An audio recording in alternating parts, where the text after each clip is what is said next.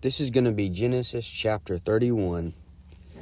And I'm going to call this Ready to Go Home. And when I say that, I don't mean my earthly home. What gave me the thought about this title is the people that I work with. One of the first things a new trainee will say when he comes in is, I'm ready to go home. Of course, he means back to bed in his house. You know, sometimes I'll look at him and say, me too. But I'm not talking about the home that he's talking about. In this chapter, Jacob is ready to take his wives and his children and his goods. He's ready to go back home to Isaac and Rebekah. He's ready to go home. So I'm going to use this story to show how me and you are ready to go home. Home as in to be with the Lord. Number one, we're ready to go home because of this world's words. In Genesis 31:1, it says, And he heard the words of Laban's sons. This is Jacob. He heard the words of Laban's sons, saying, Jacob hath taken away all that was our father's, and of that which was our father's hath he gotten all this glory. So Jacob hears the words of Laban's sons. They are envious of Jacob, and now he has increased exceedingly, as it says in the last chapter. They're jealous of his accomplishments and his happiness. The world looks at you and they hate the Christian. They see that you're happy, you have a car, a house, a good job, a hot wife maybe, and they get envious of that. They see all these great things that you've got, and they're like, well, why can't I have all that stuff? Well, a Christian who lives right has godliness with contentment. It talks about in 1 Timothy 6:6. And Jacob did all his work. He earned his wives, his children, his goods. And all it amounted to was his neighbor envying him. In Ecclesiastes 4:4, again, I considered all travail and every right work, that for this a man is envied of his neighbor. This is also vanity and vexation of spirit. I'm ready to go home because of the words of the world, all their envious words. Everything they say many times is just full of envy. You turn on the news and you see lies, rumors, cover-ups, scripted deception, God haters. And as Christians, we hate to hear their words, just like Lot hated the words and the manner of life of the wicked people in Sodom. In 2 Peter 2:7 and 8, it says, And delivered just Lot, vexed with the filthy conversation of the wicked. He was vexed with the filthy conversation of the wicked. For that righteous man dwelling among them, and seeing and hearing, vexed his righteous soul from day to day with their unlawful deeds. In seeing and hearing, he was vexed, it vexed his righteous soul. Just like the Apostle John, we are sick of the words of worldly Christians. We all have our Diotrephes in our life. And John talks about his Diotrephes in 3 John 1:9. I wrote unto the church, but Diotrephes, who loveth to have the preeminence among them, receiveth us not. Wherefore, if I come, I will remember his deeds which he doeth, prating against us with malicious words.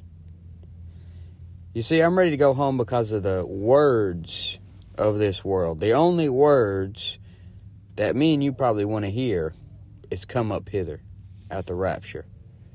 I'm ready to go home because of the words of this world. It's getting stranger and stranger, more and more backwards, more and more wicked, more and more calling evil good and good evil, putting bitter for sweet and sweet for bitter, darkness for light and light for darkness. Yeah, I'm ready to go home because of that. The next thing I'm ready to go home is because of the people's countenance of this world. In Genesis 31:2 it says, And Jacob beheld the countenance of Laban, and behold, it was not toward him as before.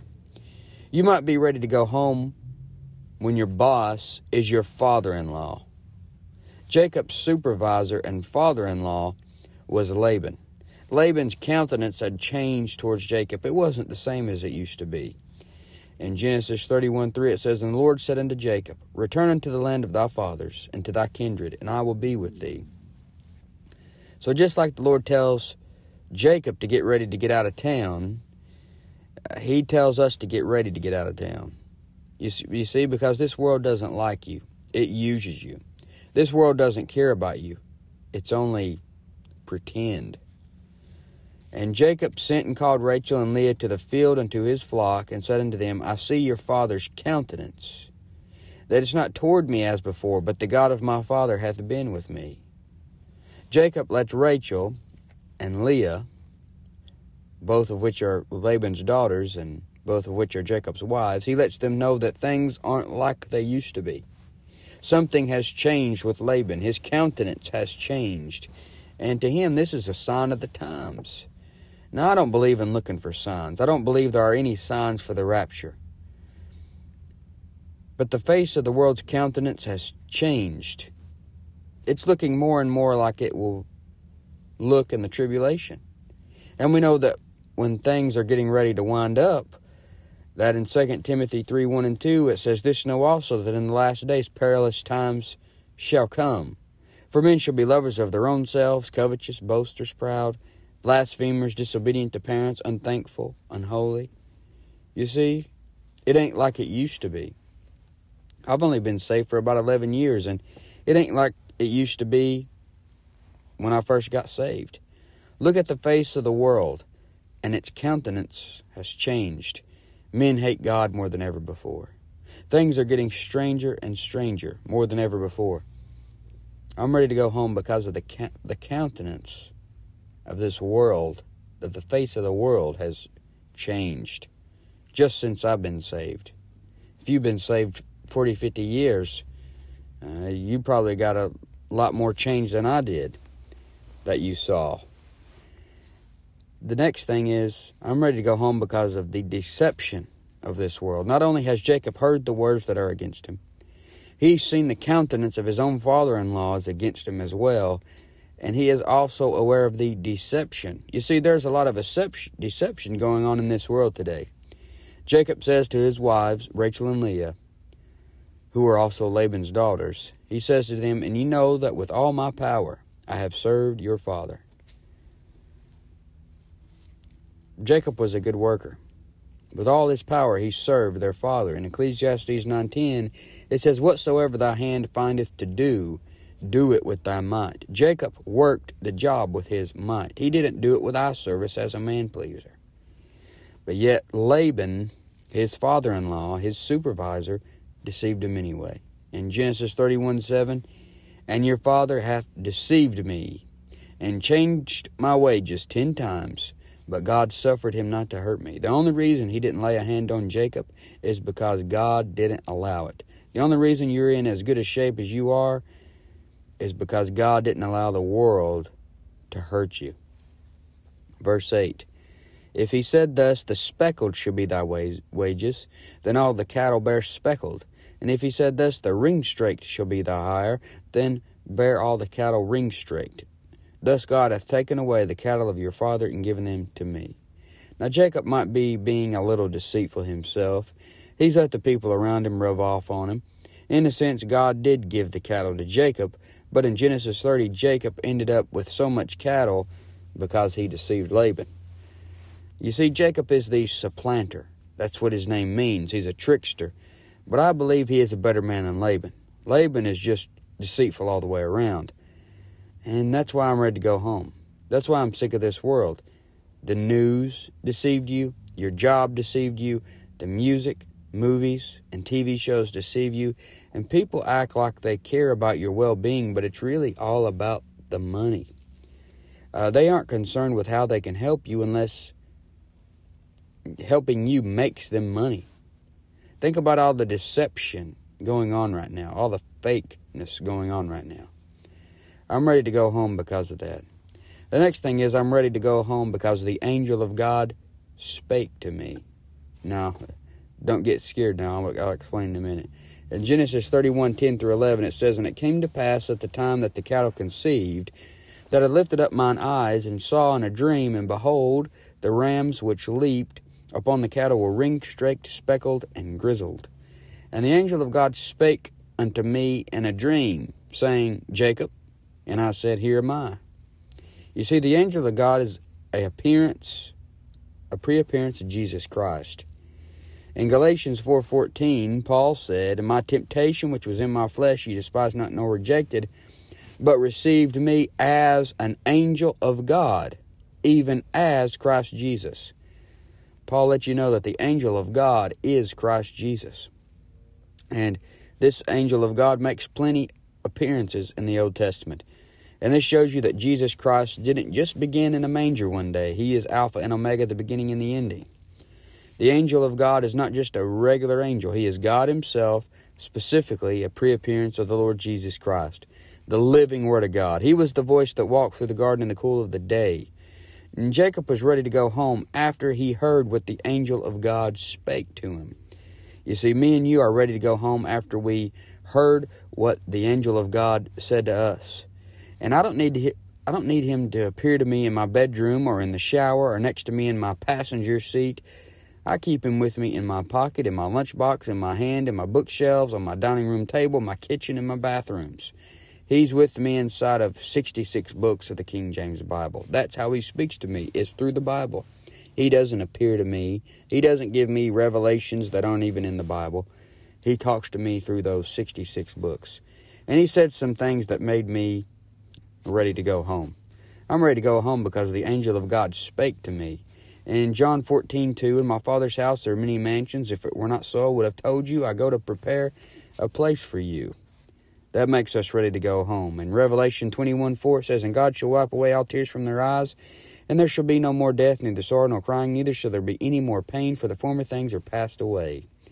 That's just a couple of reasons why I'm looking for that blessed hope and the glorious appearing of the great God and our Savior, Jesus Christ. Jacob was ready to go home because of what the angel of God said to him. You're ready to go home because of what the angel of God said to you. Verse 12, And he said, Lift up now thine eyes and see. All the rams which leap upon the cattle are ring-straked, speckled, and grizzled. For I have seen all that Laban doeth unto thee. Notice that Jacob is retelling Rachel and Leah what the angel of God said. It isn't the narrator telling what he said. It's simply the Holy Spirit recording word for word what Jacob said. So this means we can take it with caution. We aren't sure that Jacob is being 100% truthful with everything he says. But we know that the Lord wants him to go back home. Verse 13, I am the God of Bethel, where thou anointest the pillar, and where thou vowest a vow unto me. Now arise, get thee from this land, and return to the land of thy kindred.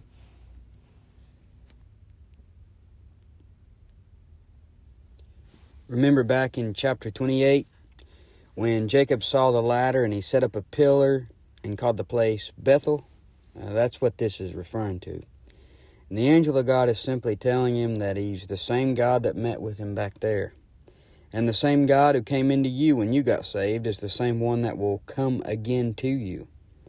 He's not like your earthly father that causes you to be born and then just leaves you many times. God birthed you, and he stays with you and shows up to you for all eternity. And another reason, though, that I'm ready to leave this world is because the world has nothing to offer. In verse 14 it says, And Rachel and Leah answered and said unto him, Is there yet any portion or inheritance for us in our father's house? They're pretty much telling Jacob that they are fine with leaving because there isn't any portion or inheritance left in their father's house for them anyway. Possibly Laban was going to give it all to their brothers or just keep it for himself. It wouldn't surprise me if he did. But if you're a believer, then you need to realize there isn't any inheritance down here for you. If there is, it's just temporary. When you die, you can't take it with you. There is nothing here that should make you want to stay behind. Just like Rachel and Leah, there was nothing there that made them want to stay behind. In Matthew 6:19 and 20, it says, Lay not up for yourselves treasures upon earth, where moth and rust doth corrupt, and where thieves break through and steal. But lay up for yourselves treasures in heaven, where neither moth nor rust doth corrupt, and where thieves do not break through nor steal. You see, there wasn't any portion or inheritance left for Leah and Rachel. To them, there wasn't anything holding them back from going home with Jacob. And Jacob's home hasn't always been their home. You see, they just married into it. Now it's their home because it is his. Just like me and you, heaven didn't used to be my home, but I'm marrying into it. We are the bride of Christ and members in particular. And heaven is so much now my home that I'm already there, in a sense. In Ephesians 2:6, it says, and hath raised us up together and made us sit together in heavenly places in Christ Jesus. I'm already home in Jesus. I'm just waiting on my body to be. You see, it wasn't always my home, but I married into it. We're marrying into it. Verse 15, are we not counted of him strangers? Now, this is Rachel and Leah talking about Laban again. It says, are we not counted of him strangers? For he hath sold us, and hath quite devoured also our money. Rachel and Leah felt like they were strangers to Laban. They didn't even feel like his daughters. I remember when I felt at home doing what the devil wanted me to do. I remember when I could sit anywhere and do anything and feel right at home down here in this world. That's because I was a child of hell. I was a child of disobedience. I was a child of wrath, a child of the devil. I was of my father, the devil. But then I got saved, and now he's a stranger to me. And I'm in a strange land. Even more so in 2022. So they say, are we not counted of him strangers? For he hath sold us. You know, he sold them. They were sold to Jacob. Are we not counted of him strangers? For he hath sold us, and hath quite devoured also our money. Laban had devoured their money. What is the devil like? A roaring lion, who walketh about seeking whom he may devour. What does he do in Revelation 12:4? He wants to devour the child as soon as it's born. Well, what do worldly Christians do? They bite and devour one another. You see, this world has nothing to offer. It just wants to devour you. It's only concerned with what you have to offer. Then it devours what you have to offer and throws you away. He devoured their money. You see, money, it's not an eternal thing. Proverbs 23:5, wilt thou set thine eyes upon that which is not? For riches certainly make themselves wings. They fly away as an eagle toward heaven. Now verse 16, Genesis 31:16, for all the riches which God hath taken from our father, that is ours, and our children's.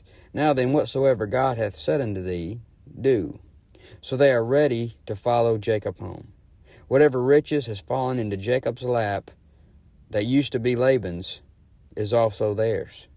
So whatsoever God hath said unto thee, do. That's what they're telling Jacob. They're in complete support of what he's about to do. One day the Lord is going to bind the strong man, which is the devil. He's going to take everything on this earth, and he's going to set it up. He's going to set up his kingdom, and we're going to reign with him. Anything the devil has on this planet that's worth having will be ours in the kingdom. So they say, for all the riches which God hath taken from our father, that is ours, and our children's. Now then, whatsoever God hath said unto thee, do. Then Jacob rose up and set his sons and his wives upon camels. Now here's some things you need to do. You're ready to go home, right? If you're going to be ready to go home, you need to get your family ready. Jacob rose up and set his sons and his wives upon camels. God gave children parents for a reason. You need to train them up in the way they should go. You need to make sure that as they get older, that from a child they know the Holy Scriptures. God set you as the spiritual leader in your home for a reason. You see, a pattern was set up in Genesis 3 when Eve ate off the tree. The pattern is that the woman is easier deceived. Adam was not deceived, but the woman being deceived was in the transgression. But the problem is that most husbands are spiritual bums, and they don't have as much Bible knowledge, don't have half as much Bible knowledge as their wife does. But the Bible calls her the weaker vessel. So what's that saying about you? Men who don't know nothing about the Bible. Men need to do their part in getting their children and wife ready to go home. usually that's all left up to the wife. And the wife is struggling to take care of the spiritual needs and also the physical needs of the kids. And the husband does absolutely nothing most times. But Jacob here, he sets his sons and his wives upon camels. He's getting them ready to go home. Most men get home from work and they plop down on their camel. They don't worry about getting their wife and their kids up on there. They just plop down on the camel, which now it's the recliner. And it's left up to the mother to make sure the kids get taken care of and fed and everything else. Used to, the husband would come home and watch Gunsmoke or something like a bum. Now he comes home and plays Fortnite or Call of Duty like a bum. Times change, but really, people don't change. He has no care for God. And he may love his kids a little bit, but nowhere near as much as he loves himself. Men really need to step their game up. Getting men interested in the Bible today is close to impossible. But remember, you need to get your family ready. If you're ready to go home, then get your family ready. And next, remember that you can't take anything with you. In Genesis 31:18, talking about Jacob, it says, "And he carried away all his cattle, and all his goods which he had gotten." The cattle of his getting, which he had gotten in Padan Aram, for to go to Isaac his father in the land of Canaan. So I bet Jacob would have had a heart attack if you told him that he couldn't take any of that stuff home with him. But you have to remember that Jacob is a picture of a worldly Christian. Although he has many things about him that you would admire, he's still a picture of a worldly Christian. He's so concerned about his goods, his material items, his stuff. You have to get to a place where you don't really care about your earthly possessions. I mean, you like them, you don't want anything to happen to them, but when it comes right down to it, it doesn't really matter to you. You have to get to a place where all that matters to you is what's waiting for you on the other side. And if you can get to that place in your mind, then you enter godliness with contentment. And Paul calls that great gain. The next thing you need to do is warn others of your coming departure. You're ready to go home. You're ready for the rapture. You know that it could happen at any moment. Now you need to warn others of your coming departure. In Genesis 31:19 through 20, it says, "And Laban went to shear his sheep, and Rachel had stolen the images that were her father's, and Jacob stole away unawares to Laban the Syrian, and that he told him not that he fled." Now, I don't know 100% what would have happened if Jacob would have went ahead and told Laban that he was just packing up and leaving.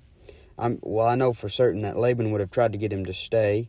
I don't know if he would have done it, made him stay by force. Possibly he would. But when it says Jacob stole away unawares, it doesn't mean he stole Laban's stuff. It means he stole away, in the sense that he told him not that he fled. And it kind of defines that for you in verse 20, where it says Jacob stole away unawares, and then it says, in that he told him not that he fled. So it's not that he's stealing his stuff. Now, Rachel did steal some stuff, but Jacob didn't steal anything that wasn't his. But thinking about you again, you know you're saved. You know the rapture is going to happen, but many of you aren't telling people about the lifeboat. You aren't telling people about your Noah's Ark. You aren't telling them about the gospel of the Lord Jesus Christ. But you see, before your departure, you need to warn others. Don't steal away unawares. Now, maybe it was the best thing for Jacob to do that, but in your case, it's not. The rapture's already going to happen out of nowhere anyway, at any moment. So you could at least warn others what they need to do to be ready. You're ready. Hopefully you got your family ready. Now you need to warn others that they need to get ready. Verse 21, "So he fled with all that he had, and he rose up and passed over the river, and set his face toward the Mount Gilead. So he fled with all that he had." Jacob is the kind of guy who didn't want to leave anything behind. I doubt he left a shoelace, a penny, a bubblegum wrapper, anything. He didn't want to leave anything that was his behind for Laban to have. Laban had already taken too much of what was his. So he set his face toward the Mount Gilead. He may not have had everything right, but he knew where he was going. He knew where he was setting his face. And since you're going to be in your sinful flesh until the rapture, you're not going to have everything right, but at least you can know where you're going. Verse 22, and it was told Laban on the third day that Jacob was fled. Now remember that there was that 3 days' journey of space that was set between Jacob's cattle and Laban's cattle in the last chapter. So you see, that gave Jacob at least a 3-day head start. So it was the third day when it was told Laban that Jacob was fled. You see, you need to get a good separation between you and the world as well. The Bible is infinite light years ahead of this world. And if you stay in the book, then you're going to have a lot bigger head start than even Jacob had. He had a 3-day head start at least. But it says in verse 23, and he took his brethren with him and pursued after him 7 days' journey. This is Laban. And they overtook him in the Mount Gilead. So it took Laban 7 days' journey to catch Jacob. For one thing, Jacob already had a 3-day head start. So I guess it took them 3 days to get back home, to get everything ready to go after Jacob, and then 3 more days to catch up. So many days to catch up.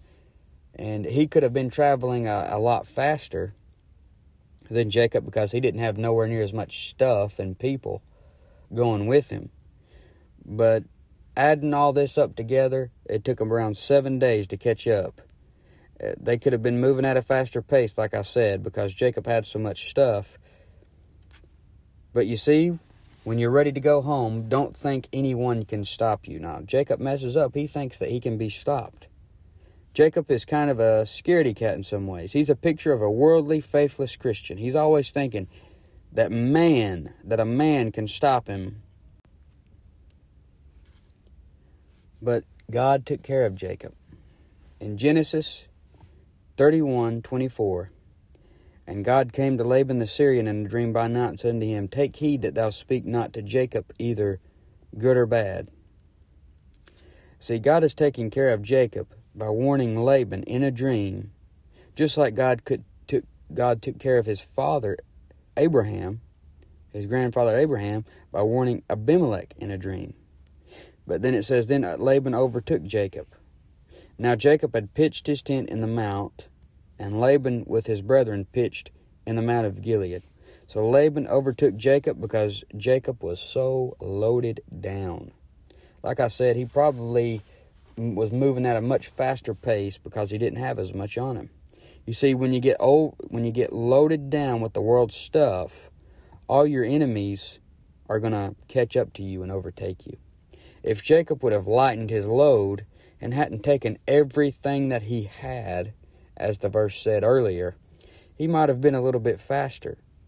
Laban never would have caught him. I mean, he had a 3-day and better head start, taking all the stuff into consideration. And Laban said to Jacob, what hast thou done, that thou hast stolen away unawares to me? Once again, when it says stolen away, it just means he took off without telling anybody. And it says, and carried my daughters as captives, taken with the sword. Notice the deception of Laban. He's trying to put guilt on Jacob that he shouldn't have. Rachel and Leah are truly Laban's daughters, but he isn't mentioning the fact that he had already sold them to Jacob, and they're now his wives. They're no longer Laban's. Not only were they sold to Jacob, they were his wages. That's what he worked for 14 years. Not only were they sold to Jacob, but he married them. And Laban has no right to claim them as his. They were not taken as captives with the sword. That's a lie. Because remember, they went willingly. They agreed wholeheartedly that they should leave. They went of their own free will. The next thing, the world will do what they can to keep your affection down here. Look what Laban's going to say in verse 27. Wherefore didst thou flee away secretly, and steal away from me? And didst not tell me, that I might have sent thee away with mirth, and with songs, and with tabret, and with harp? You see, the world will try to pull you back in with their music. Sometimes people will play things on the stereo at work, and then realize I'm in there, and they turn it off. They say, sorry about that, I didn't know you were in here, and you probably don't like that kind of music, or something like that. But they got it a little bit twisted. It's not that I don't like it. My flesh loves it. And most likely yours does too. There are some songs that aren't even good, and my flesh just likes it because of the nostalgia of it. Songs can pull you back in. It brings back memories. It's almost like it gives me a photographic memory of my life when I listen to that song. I'm like that with certain smells and songs and other things. The flesh just likes to rise up when it remembers something that gave it temporary joy. And that's all that this world has to offer is temporary joy. And it'll try to pull you back in. It'll try to keep your affection down here. But Laban goes on and says, "And hast not suffered me to kiss my sons and my daughters? Thou hast now done foolishly in so doing." People can make you feel bad, try to make you feel bad for not being worldly. Now Laban's acting as if he cares about his daughters and his grandkids. Don't you just love it when a deadbeat father only wants to have something to do with their kids when it's going to benefit them? So he's using some manipulation. He's trying to appeal to the emotion of the family to get them to come back or to stay. The world will appeal to your emotions to get you to stay worldly or to choose a worldly way. Like saying things like, well, love is love. You can't help who you love. So you shouldn't be against sodomy because them people can't help who they love. You see, they try to use manipulation and play with emotions to get you to choose a worldly way. I bet the daughters, Rachel and Leah, desired the affection of Laban. But they never got it until it was time for them to go home. Until it was going to benefit him for him to give affection to him. He says in verse 29, "It is in the power of my hand to do you hurt. But the God of your fathers spake unto me yesternight, saying, Take thou heed that thou speak not to Jacob, either good or bad. If it wasn't for God, this world would have overtaken us long ago." Laban would have overtaken Jacob long ago. But Laban couldn't touch Jacob. Just like the world has no power over my soul, because greater is he that is in me than he that is in the world, Laban couldn't overtake Jacob either. And remember that Rachel wanted to take her false gods with her. If you're trying to take the false gods with you, then that shows that your affection really was down here all along. Laban found out he was missing those gods that she had stolen. And it says in verse 30, "And now, though thou wouldest needs be gone, because thou sore longest after thy father's house, yet wherefore hast thou stolen my gods?" You see, Jacob had no idea that Rachel took the gods. There is a good chance that Jacob didn't even know she was into false gods. Sometimes your spouse can keep a secret from you and keep it very well. You can live with them and don't even know about it. And Jacob answered and said to Laban, "Because I was afraid. For I said, Peradventure thou wouldest take by force thy daughters from me." Which he probably would have, maybe. Or at least done what he's doing now and try to bribe them to stay. Play with their emotions to get them to stay. Play them a song to get them to stay. Well, that song would have gave some temporary joy, but then you would have been back into that deception and malicious words and things that the world does. It says in verse 32, "With whomsoever thou findest thy gods, let him not live. Before our brethren discern thou what is thine with me, and take it to thee." For Jacob knew not that Rachel had stolen them. So right there you have it. The Bible itself tells you that Jacob had no idea that Rachel had stolen those gods. And Jacob is confident that he has raised his family to be against idolatry. But he is mistaken. His wife is for idolatry. She stole the false gods. And Laban went into Jacob's tent, and into Leah's tent, and into the two maidservants' tents, but he found them not. Then went he out of Leah's tent and entered into Rachel's tent. What would Laban find in your tent? In your home? Would he find some false gods to take back home with him in place of his? Now Rachel had taken the images and put them in the camel's furniture, and set upon them. And Laban searched all the tent, but found them not. Rachel had stored the images in the camel's furniture, the place where they would put like saddles and stuff like that, and Laban searched all over her tent, but he found them not. So not only has Rachel deceived her husband, but she's also deceived her father. You see, you can fool and deceive everybody in your life, but somebody was looking down on this the whole time and knew all about it. The Lord, he saw all about it. He knew exactly what went on. And she said to her father, "Let it not displease my Lord that I cannot rise up before thee, for the custom of women is upon me." And he searched, but he found not the images.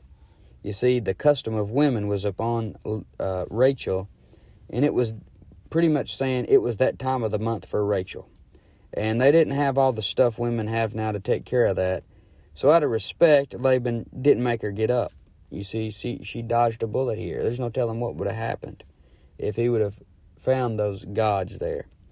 Notice that Laban searched all over for those false gods. And some people search for their false gods more than the saints search for God, more than you seek out the Lord. The most searched for stuff on Google is probably about celebrities and politics. I doubt there's much searching about the Bible or about the Lord. And even if you could search him, he's unsearchable. How unsearchable are his judgments, and his ways past finding out. But imagine if people search for God as much as Laban searched for his false gods. You've probably spent more time searching for the remote than you have the Bible. A lot of people spend more time searching for a lost remote or their lost keys than they do searching this book. And verse 36 says, "And Jacob was wroth, and chode with Laban. And Jacob answered and said to Laban, What is my trespass? What is my sin, that thou hast so hotly pursued after me?" The next thing you want to do is occupy until it's time to go.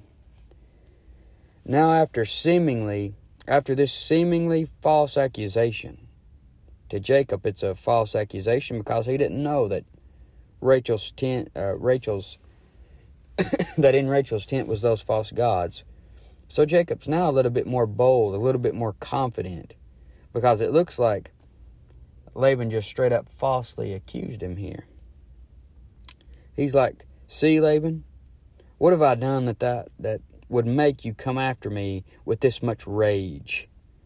You see, he hotly pursued him, which is a common saying today, in hot pursuit. See, the Bible's not out of date. "Whereas thou hast searched all my stuff, what hast thou found of all thy household stuff? Set it here before my brethren and thy brethren, that they may judge betwixt us both." So they are getting both sides involved to judge the matter. He said betwixt. That just means between. Now Jacob's going to explain how he's worked hard for Laban all this time. And this pictures how before you go home you need to be in the world and not of the world. Work hard in the world, but never let it work you. "This 20 years have I been with thee.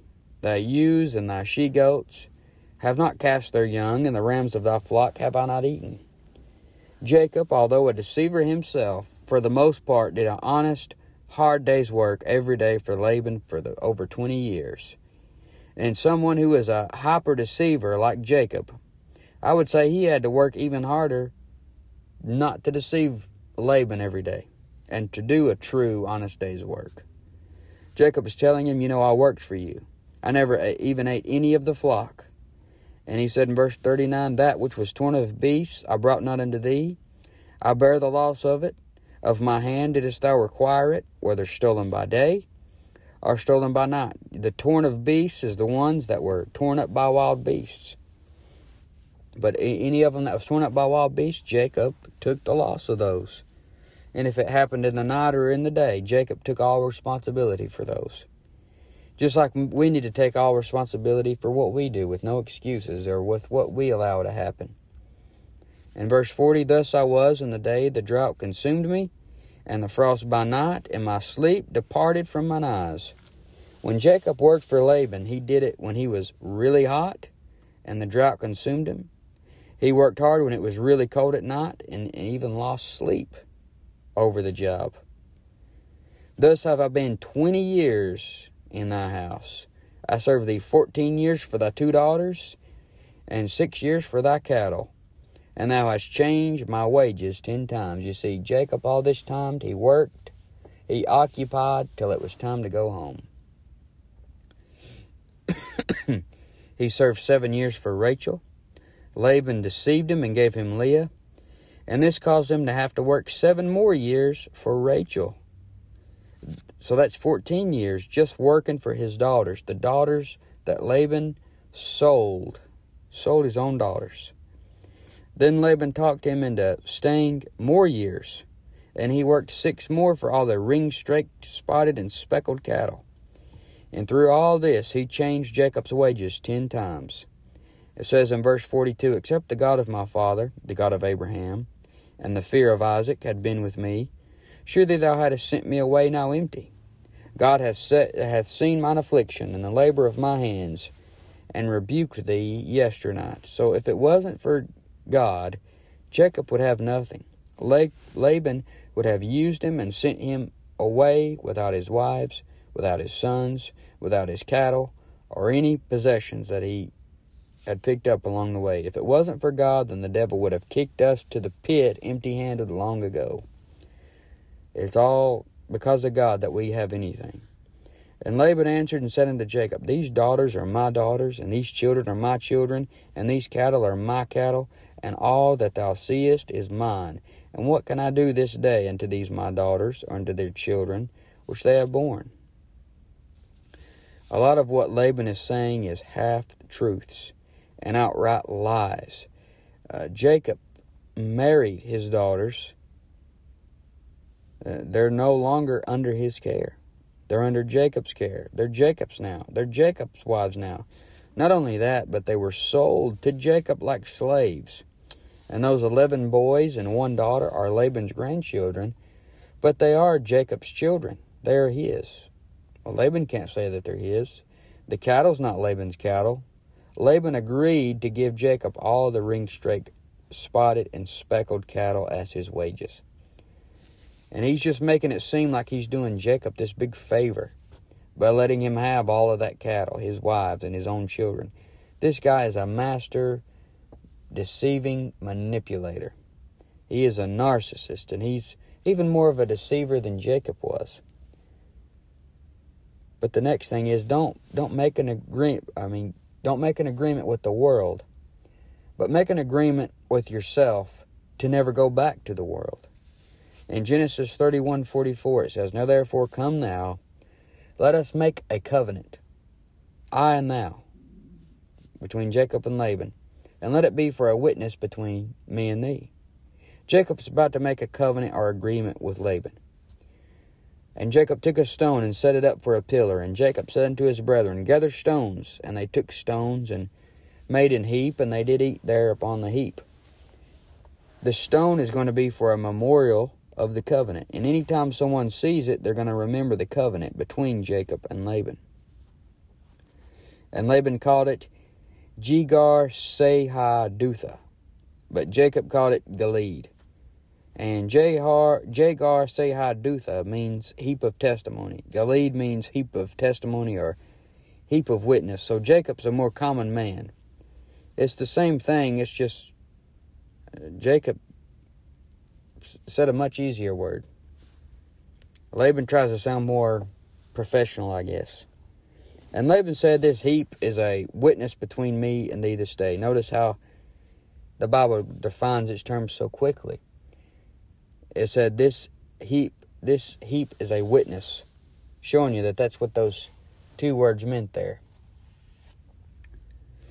And Mizpah, for he said, the Lord watch between me and thee, when we are absent one from another. So even when Laban and Jacob are away from each other, the God of all the earth sees all and will be a witness that they keep the agreement. And what if you lived your life that way? What if you said, the Lord watch between me and thee. The Lord, watch what I'm doing. What if you could take a man at his word because you knew that man feared God and wouldn't break the covenant with you because he would be doing it in the eyes of God, even if you weren't around to see it? What if people were that trustworthy and feared God that much? And it says, if thou shalt afflict my daughters, or if thou shalt take other wives beside my daughters, no one is with us. See, God is witness betwixt me and thee. Laban wasn't against him having multiple wives, but he was against him having other wives that didn't come from him.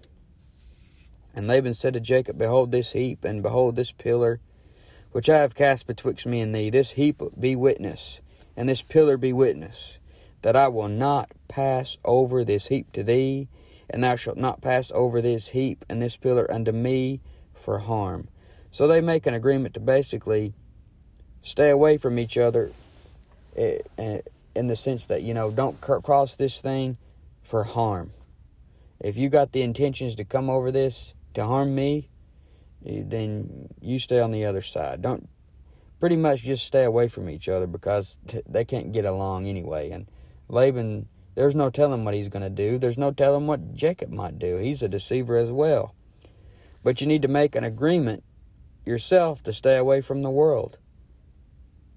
You can't go out of the world, but you can be in it and not participate in the sins of it. Make an agreement with yourself not to go back to the world, because it will be for harm.